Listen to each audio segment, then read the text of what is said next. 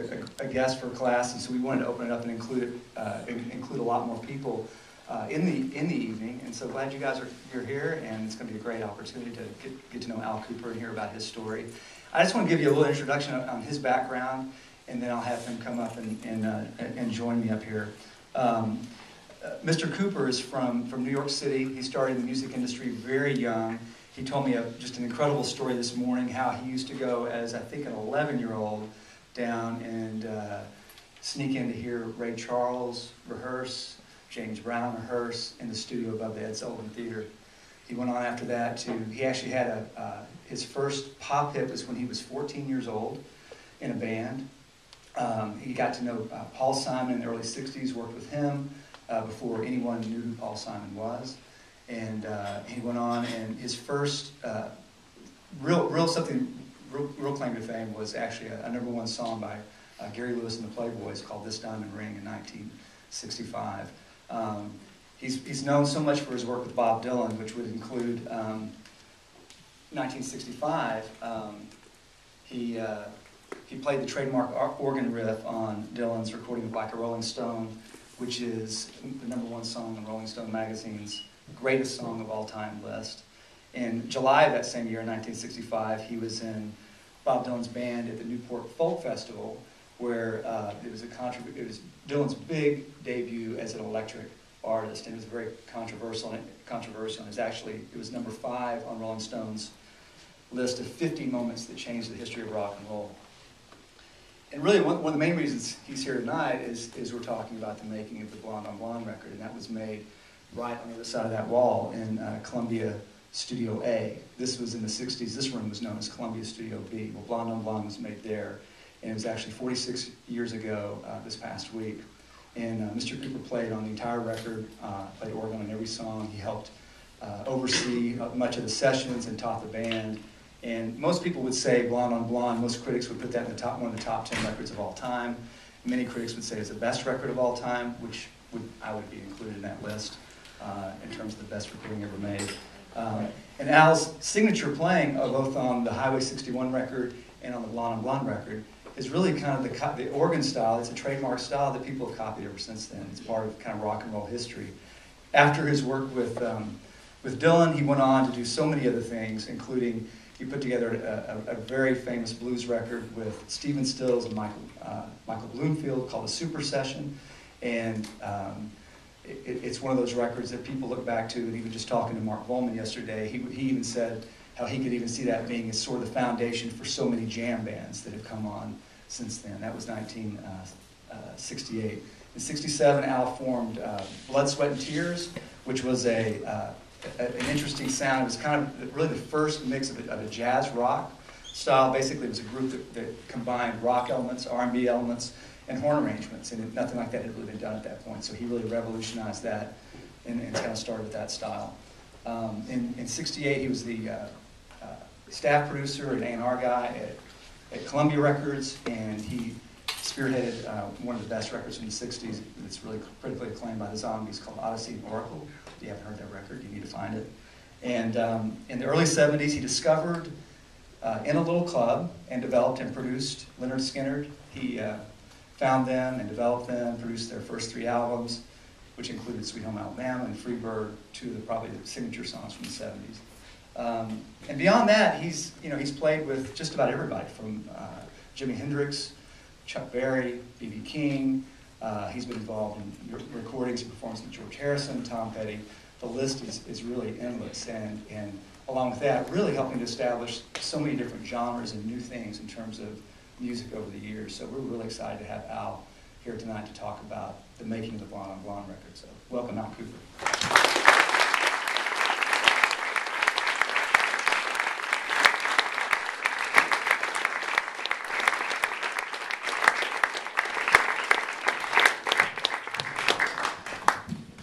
Should have hobbled out here.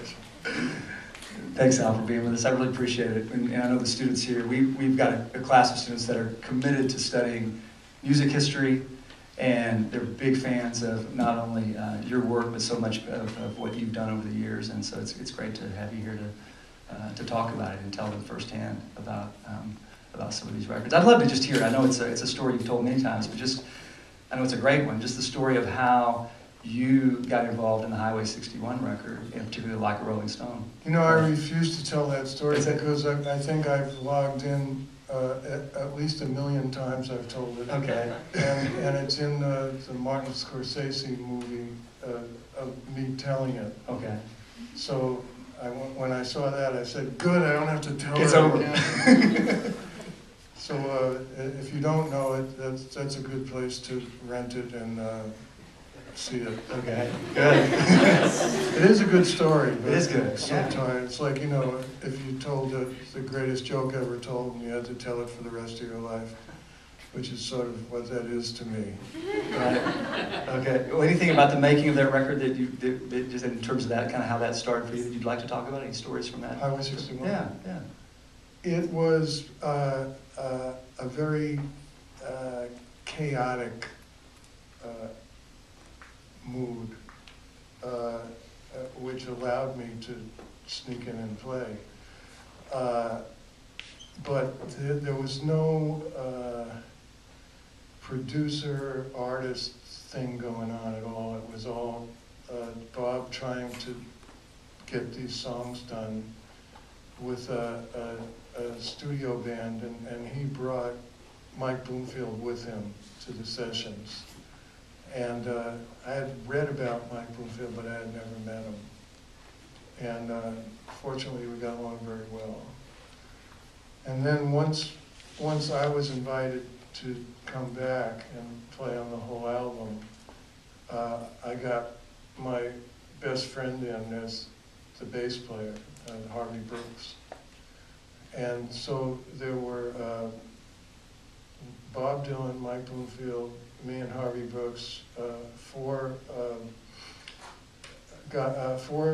Jews about the same age, all forging a new sound. That's good. Well, we were talking this morning just how that, I think it's interesting that that wasn't even your primary instrument, that you were really a guitar player, and all of a sudden you became the organ player for so many people after that. Well, it was hilarious. Yeah. Well, yeah, go ahead. I started out playing keyboards. I mean, that was the first one. I was about 6 years old. My parents took me to one of their friends' houses, and they had a piano, and I had never had access to a piano before. So I just like attacked it, and they went and did what parents do with their friends, and I was in there, you know, with this piano for about 2.5 hours, and when they came to take me home, I'd figured out how to play the #1 song that was out at the time, which was the Tennessee Waltz on the Black Keys. And that was 1950. That's great. So before that, I had no idea that I had any affinity to any music or anything, just that I liked it. My mom played the top 40 in the house all the time on the radio. So there was a lot of music in the house, but nobody in my family had any musical talent or anything like that. And we couldn't afford a piano. So years went by, and finally they bought me a spinet piano. And that was the year that Elvis Presley came out, and I switched to guitar.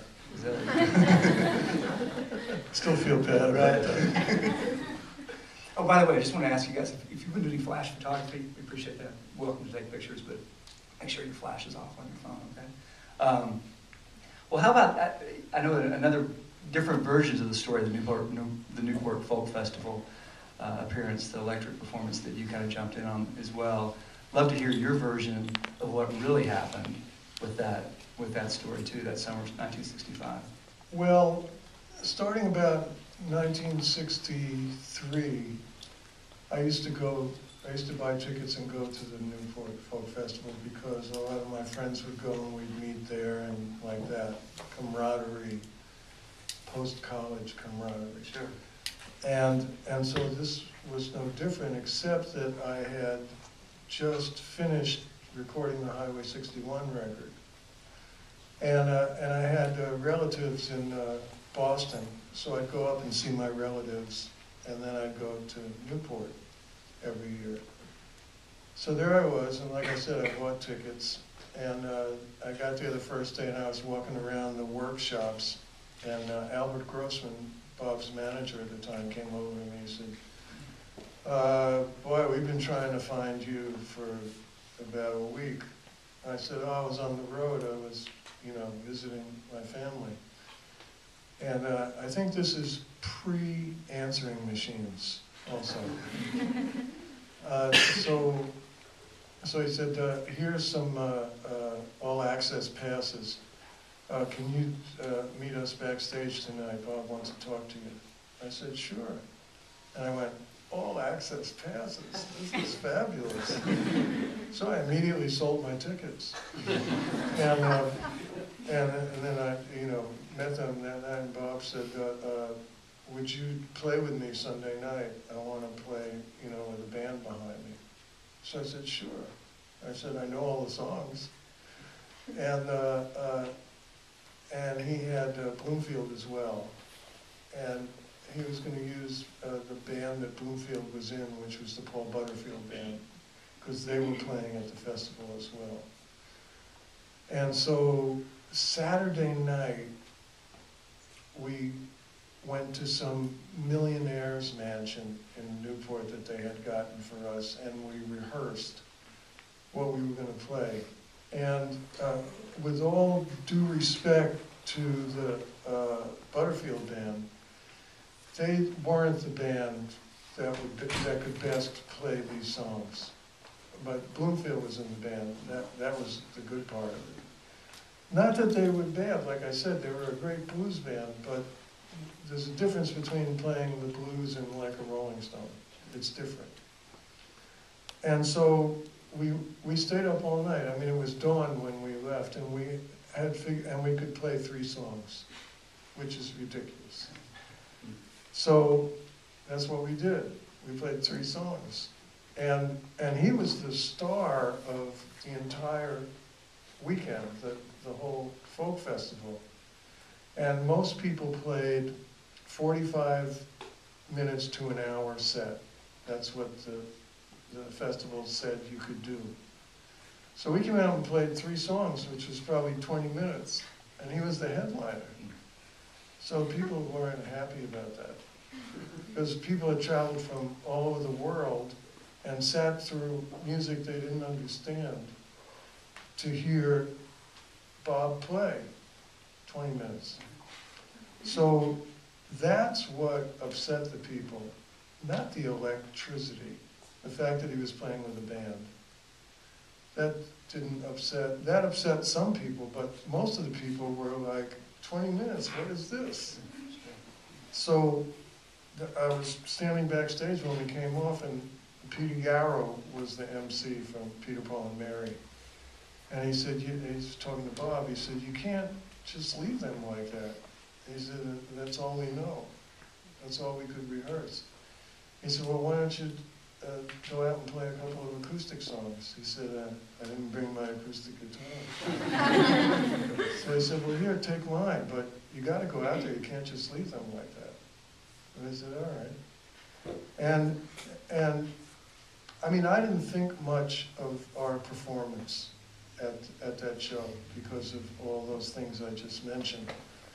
But when he went out and played acoustically to this audience, It's All Over Now, Baby Blue, I thought that was unbelievable because of the lyric.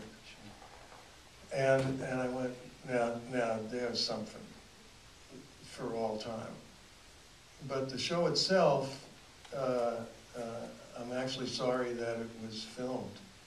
That's one of my favorite moments. Well, that was summer '65, which was the Highway 61 record, and then come as early as February of '66 is when you guys arrived here, I believe, February, March of '66, to make the Blonde on Blonde record. Mm-hmm. How did you feel about coming to Nashville? What did you think about coming here, and why was Nashville the place that well, when I did the Blonde on Blonde record started?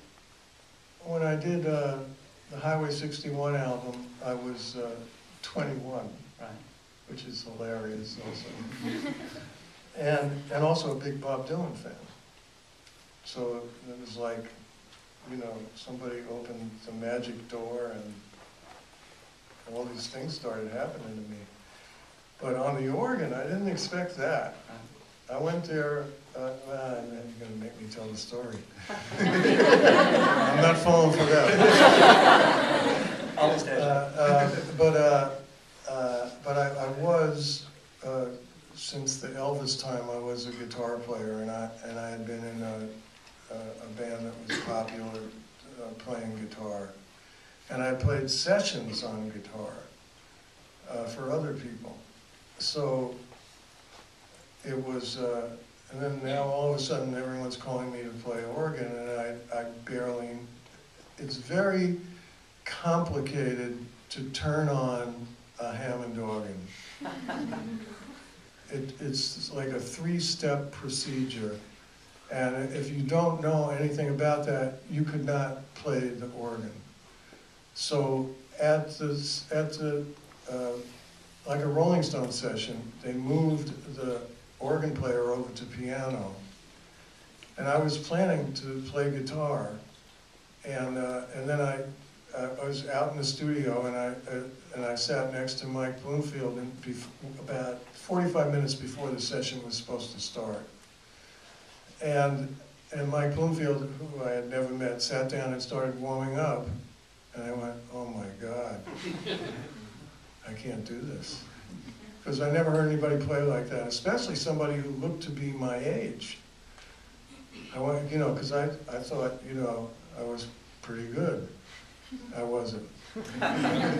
And that's how I learned it.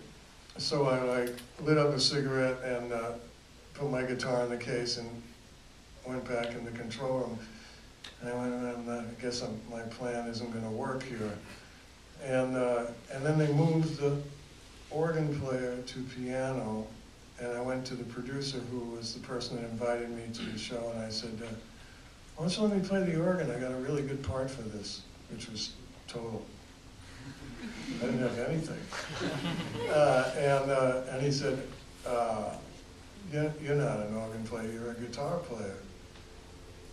And I said, so? And then they called him to the phone. He had a phone call. So I said to myself, he didn't say no. And I went, and I had played the organ on some demo sessions when from songs that I wrote. But I really didn't know how to work it. It's a very complicated machine. So I went out to the organ when he went to the phone, and I sat down and I went, oh, thank God they left it on. Otherwise this wouldn't work either. So when I had to, after like Rolling Stone was so big, people called me to play the organ on the sessions, and so I said, well, first thing I have to do is learn how to turn on the organ. So somebody taught me how to do that, which must have been hilarious for them.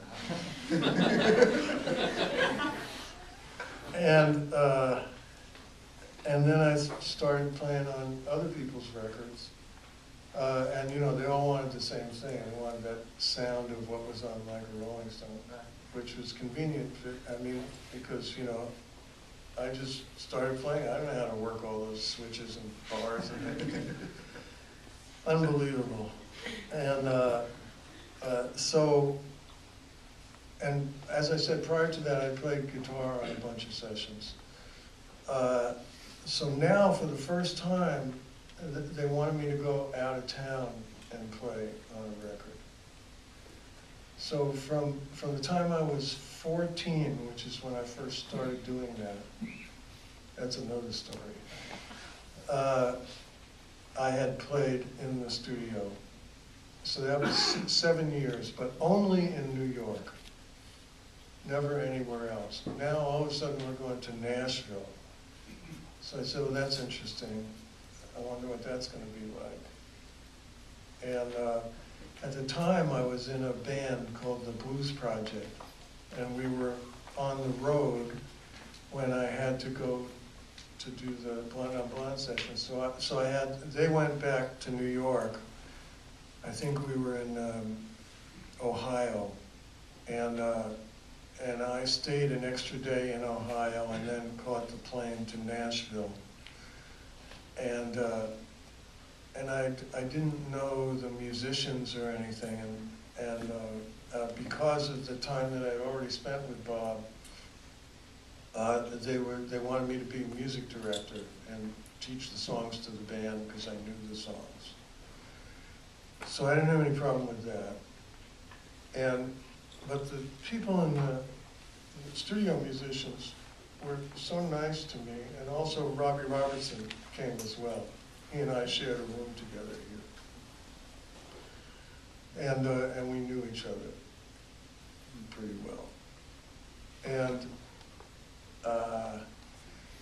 so the main thing that was different was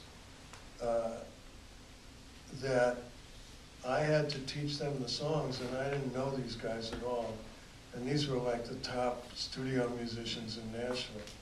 But they were much closer to my age than the musicians I played with in New York. Like I said, so now I'm 22, and these guys were probably between 24 and 28. In New York, the musicians were between 40 and 50. So that was very different and on my side, because they were closer to my age. And they were, like I said, they were all so nice that there was no problem whatsoever. And Bob had a piano put in his hotel room. And I would go there at the beginning of the day, and he would teach me one of the songs, and I would play it over and over, and he would sit there and work on the lyrics. He came here without songs ready, right? Was it just kind of ideas? No, he had songs. He had some songs written. But as it got closer to being put on tape, he had misgivings and wanted the lyrics to be better, which is a good thing.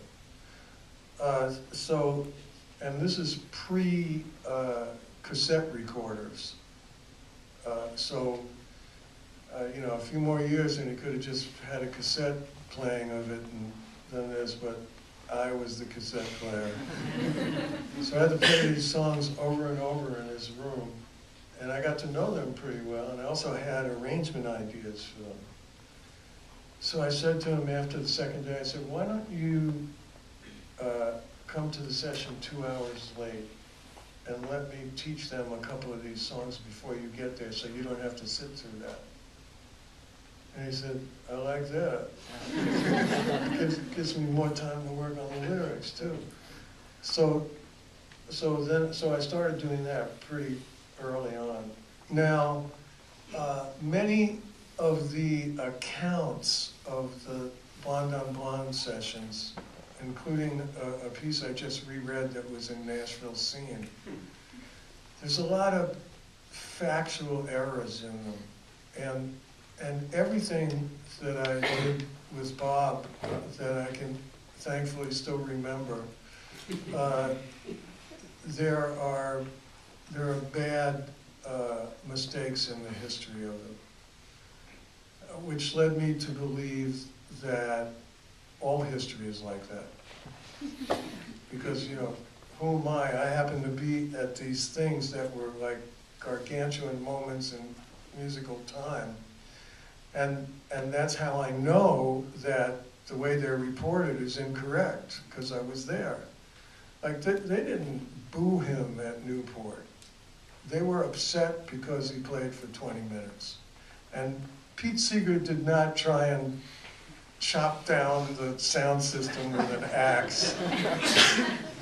I mean, this is unbelievable that this is what history is. And then you go back and go, did Paul Revere really write it? And you start thinking about all this stuff, and it's a flawed system. And I think, with all due respect, again, journalism is the reason that it's a flawed subject. So I can point to a lot of, the first thing is when we came here, it was just for one visit. Now I don't know if it was like, it had to be at least a week, but it could have been 10 days. But we didn't come back again. And that's often said, that we came back and did it in 2 shots. The reason was he had a live gig and it cut into the studio time, so he had to come back after the live gig and reassemble. Now that live gig could have been and should have been canceled, but that's not in the journalism. So I once had a guy talk to me on the phone, an English writer, and he said, but the second time you came back to finish the album, I said, no, there was only one trip there. He says, no, there was 2. And I said, I was there. Are you telling me that I don't know that there was another visit? And, you know, that would shut him up. But there are some guys that go, no, you just don't remember, they say to me. I said, you know, and there's a guy, what's his name? Michael Gray. He's my least favorite Dylan writer. He wrote the Bob Dylan Encyclopedia, which I recommend you don't buy or return. Well, do you have any moments in the studio, any moments that really stand out that you really enjoyed in terms of making the record? Well, I was just going to say, some of the stories in that Nashville Scene article, you know, never happened, such as for Rainy Day Women. Nobody went out and got drinks for the band, you know, to get them high or so that they could play Everybody Must Get Stoned. These were really professional people, and they wouldn't do anything like that.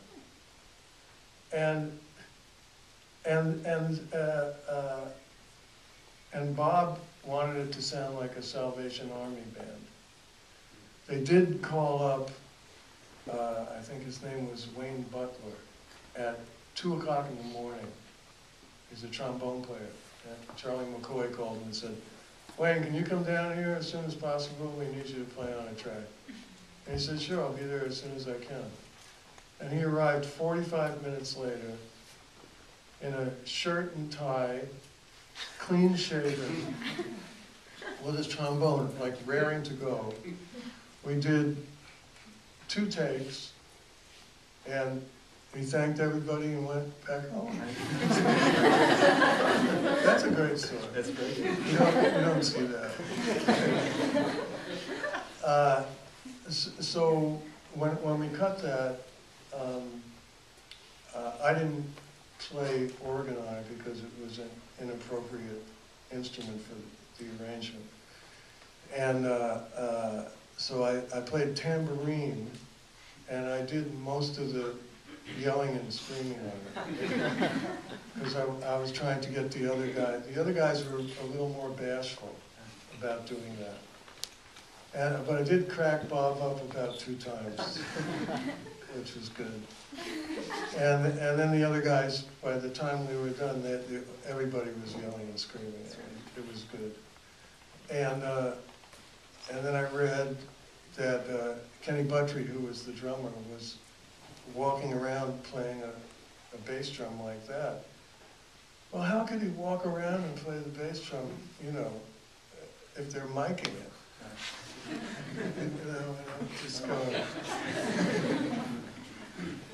So that, you know, there's a lot of misreporting throughout my entire history with Bob. So that's one of the reasons that I'll do this, but not as much as they want me to do it.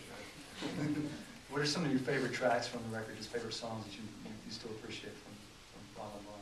Well, I really like, well, the thing is, it's my favorite Dylan album, and at the time I was a Dylan fan, like a Dylan fan. And when that happens, when I play with someone or produce them,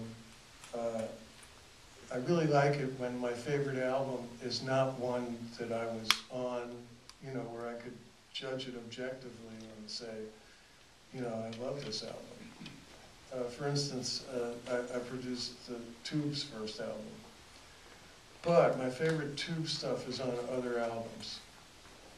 Not that I don't like the album that I did with them, but my favorite Tube stuff is on other albums. So I sort of hate that Bond on Bond is my favorite Dylan album, because it looks like something else. Sure. But it is. And it was an amazing experience. One of my favorite tracks is Memphis Blues Again, because in actuality, I mean, we're out there jamming, and they're recording it, and I was playing with, trading licks with Joe South, who hadn't become famous yet, but was an amazing guitar player and bass player. And I was trying to keep up with him, which was no mean feat. And when I listened to that track, I cannot believe that I was 22 years old and played the stuff that I played on that. Because I don't even know if I could play like that now. So that's a kick for me. And Sad-Eyed Lady of the Lowlands and Just Like a Woman, those two songs, to me, are the epitome of music that sounds like 4 o'clock in the morning. Mostly because it was. But I mean, but it captures that better than anything else I've ever heard in my life. You would think, you know, maybe there's a Sinatra track or something like that, but those two tracks are very 4 a.m. And I haven't really heard anybody top those for that particular facet of it. Yeah. I know Dylan has said that album captures what he's always heard in his head for his music more than any other album that album did. I mean, what do you think about it technically in terms of how it was recorded and engineered? And can you hear that as well, just from a technical standpoint? Well, see, I couldn't concentrate on that because I really had my hands full. Looking back, just in terms of how people feel like it's such a timeless recording now, I mean, can you hear why people view it that way? Well, yes, but I think that's what's great about it is how all these things came together. That there was, you know, good engineering and mixing, ridiculous band, and great songs. So all those things had to come together for it to be such a great album. And I had a moment where we were, I don't know what song it was, we were playing some song and they had to change a microphone. And I was sitting there going, now I had lived through Highway 61 and how people made it into, you know, this gigantic thing, and like a Rolling Stone. And so I was sitting there going, God, wherever I put my fingers here is going to be forever. I'm going to hear this like 50 years from now. And I went, shut up. Please don't think like that. Go back to the way you were thinking. Just play. So that happened once, and I did cut it off at the pass. When I was sitting in his room playing the songs for him to write the lyrics to, the one that I really loved was I Want You. So when he'd come in every day, I'd say, he said, what do you want to do? I said, well, I taught them this and this. And he said, okay. And he would usually tell me the night before what songs to do, and I'd say, how about I Want You? He said, no, no, no. And so I think it was the last song we recorded, because he was just screwing with me. But I loved the arrangement that I had for it, and I couldn't wait for them to do that.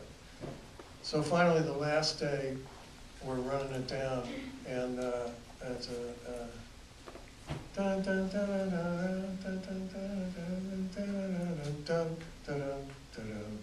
And one of the Wayne Moss went like 16th notes on the guitar, and I went, "Whoa, that's amazing!" So I stopped the band and I said, "Wayne, can you do that every time that that part happens?" And he said, "Sure." And I went, "This is unbelievable." I mean, the whole time, the 7 years that I was in New York, I never heard anybody play something like that on the fly. And he was great. He said, "Sure, I can do that." So every time I hear that lick, it makes me smile, you know. And they played the arrangement that I had in my head so much better than I thought it could be. It was just, so that's a big favorite of mine. I'm gonna open it up for some of the students to ask some questions too. And hey, when we wrap up here in about 15 minutes, Al is gonna stay around. He's got a few CDs over here if you're interested in the CD, if you want him to sign something, if you want to have a chance to say hello to him, be sure to stick around afterwards. But No flash. Yeah, no flash photography. So, I've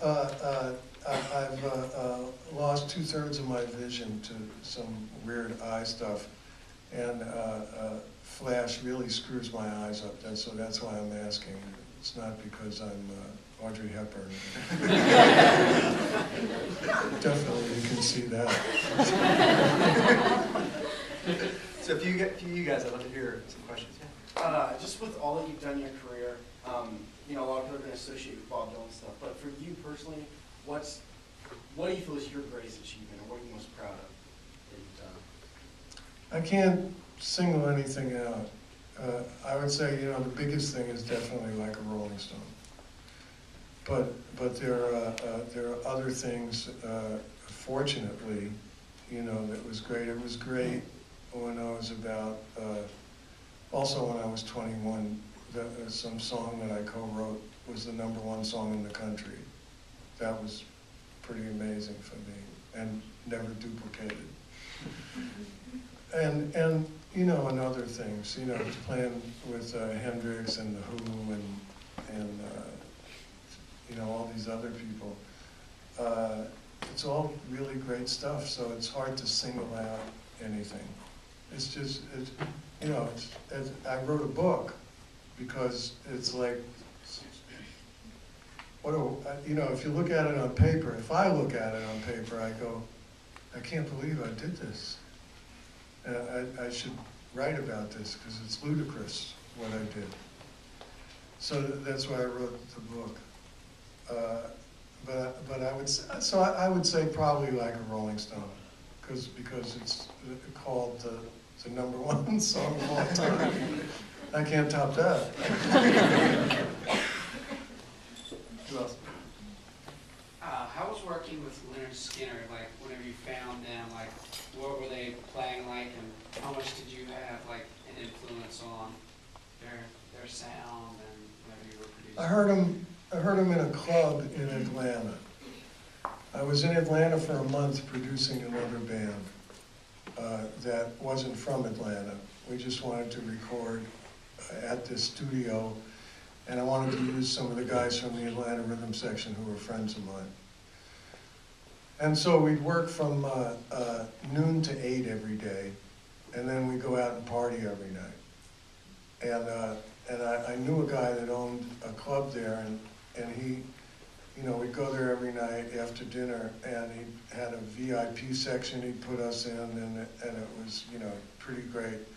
And in those days, if you played in a club, you played for 6 days, not just one night, but I mean 6 nights, from Tuesday through Sunday, and Monday was off.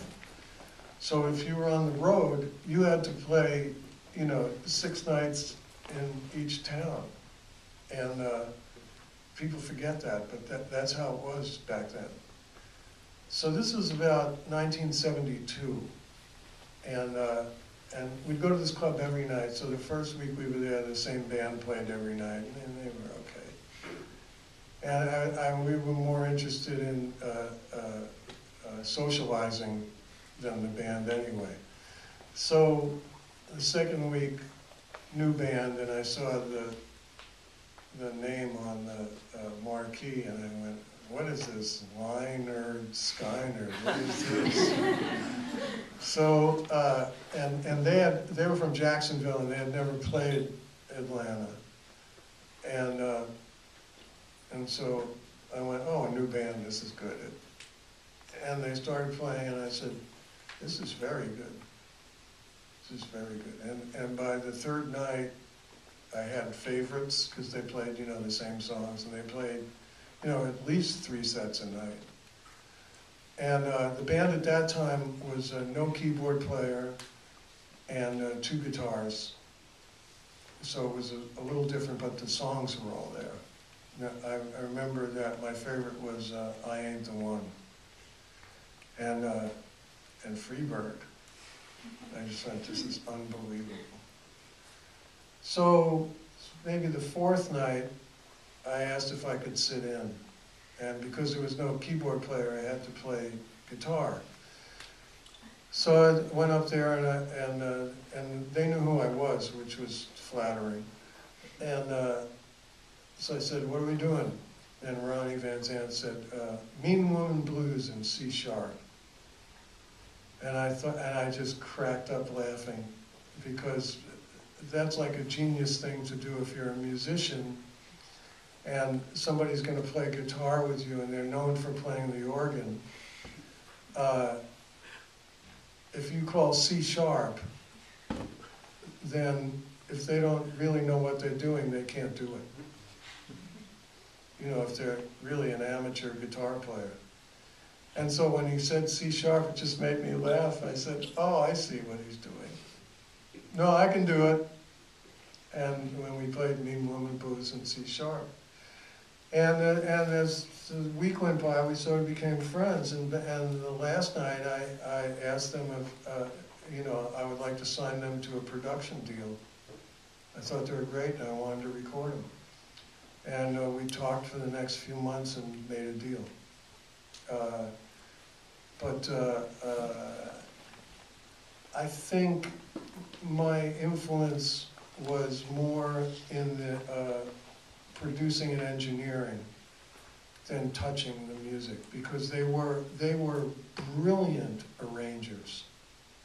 And that's one of the things that I loved about it. And just went, I mean, Sweet Home Alabama sounds like something that could have been cut at the Blonde on Blonde sessions by these amazing studio musicians. And these guys were like 23 when we cut Sweet Home Alabama.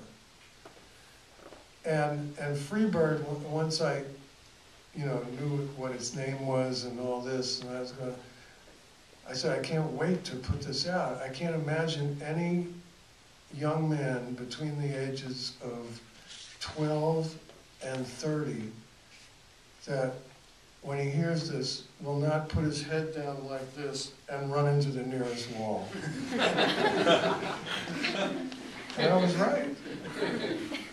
And what amazes me the most is that Sweet Home Alabama outlasted Freebird. I think that's amazing. But and it's great to hear it on the radio because I mixed it. You know, and I did a lot of the engineering on the first album. So it's all good stuff for me. It was a great experience, and I'm really glad that. And one of the reasons I took this speaking engagement was Ed King lives here, and I can see him.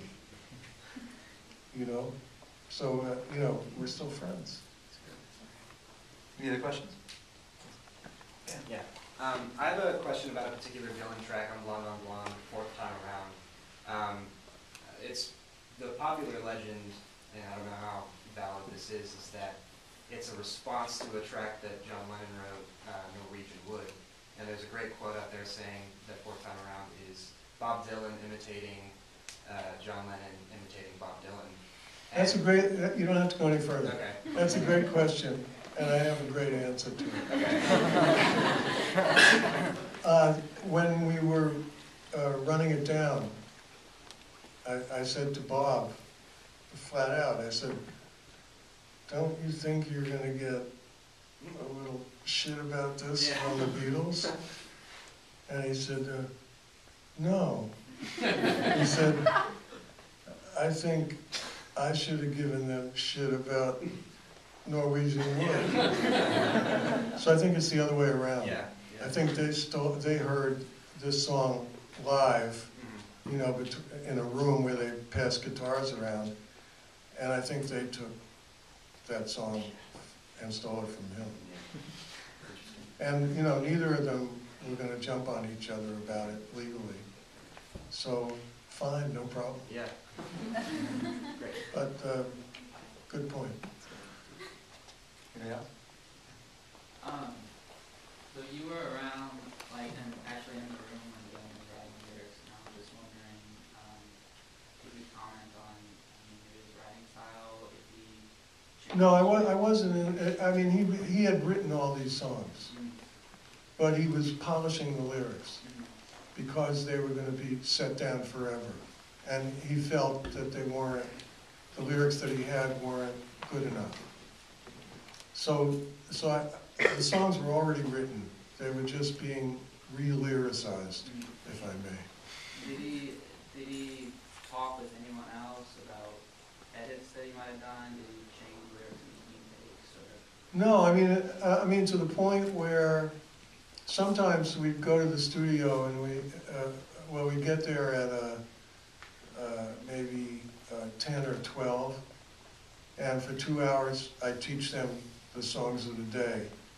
And then Bob would come in, and more often than not, he would sit down at the piano and still working on the lyrics. And we'd go play ping pong and watch TV. And one time, a journalist got in somehow, and they threw him out, and then he got back in again about 5 p.m. So he was there at 12, and Bob's sitting at the piano working, and then he got back in at 5 again, and there's Bob still at the piano working. And he went, God, what's that guy on? And Albert Grossman said, Columbia Records and Tapes.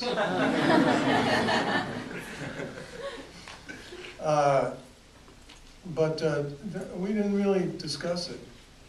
Like I said, my job was a human cassette recorder, and his job was obvious. But I mean, he didn't say, is this a good line? Or he just said, no, play the bridge over again. Just keep playing the bridge. And like that. That was the extent of our conversations during that. We have time for one more question. And I have a question about one of the tracks on Blonde on Blonde. I've heard before, and I was wondering if it was after that Sad-Eyed Lady of the Lowlands. I'm sorry, I can barely hear you. Sad-Eyed Lady of the Lowlands, the Yeah. recording of it. I've heard before that it was kind of spontaneous and that the band didn't know how long it was going to keep going for. So they just kept going like off what Bob was doing. Is that true? Sort of. Well, I mean, we had to learn the verses and the chorus, those two separate ingredients. And then and at the end of every chorus, there was a little 4-bar segment, and then it would go into the next verse. And we didn't really have an ending. We thought it was just going to fade. And we'd play the little lick, and we figured when he was done, he would stop singing, and we'd just play the music, and we'd play one verse and chorus, and that would be enough for them to fade. And so we're playing, and he never stopped singing. And we were all looking at each other. I mean, me too, because I didn't know how long it was going to be. And we're just looking at each other and, you know, smiling. Just going, I think we're going to break the land speed record here. And so that's what happened. And fortunately, you know, we just kept going. But we were, yes, we were totally surprised and had no idea it was going to be that long, but it didn't throw us.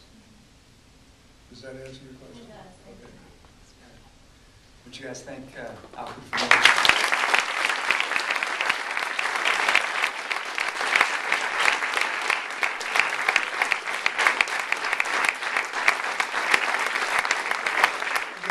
Alan has a few CDs over here if you're interested. We also have a scanner over here for credit over by that